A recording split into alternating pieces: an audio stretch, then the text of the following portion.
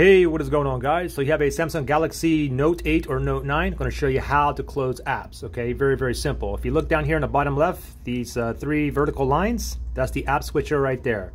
Tap on that, and these are all of your apps that are currently running in the background, okay? Same thing over here with the Note 9, the three vertical lines, okay? So simply tap on that, and if you want to delete an app, or close an app, sorry, just swipe up.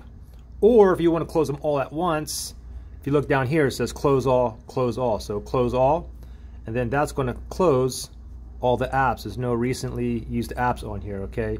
So again, you know, if you're using a app and maybe, for instance, let's say that you're using a YouTube app here and it froze or something like that, and you want to be able to close and reopen it, simply just go ahead and tap the three lines here, and then you can go ahead and swipe up. And there you go. Another thing to note too is if you have too many apps that are running like in the background, restarting your phone is not gonna clear it, okay? It's all gonna come back onto the background. And it's always good to make sure that you have most or all of your apps closed, because they can start bogging down the phone where it starts getting like kind of like laggy and unresponsive.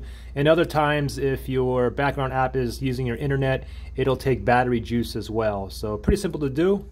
Hope that helped you guys out. Guys, thanks for watching, and I'll see you on the next one.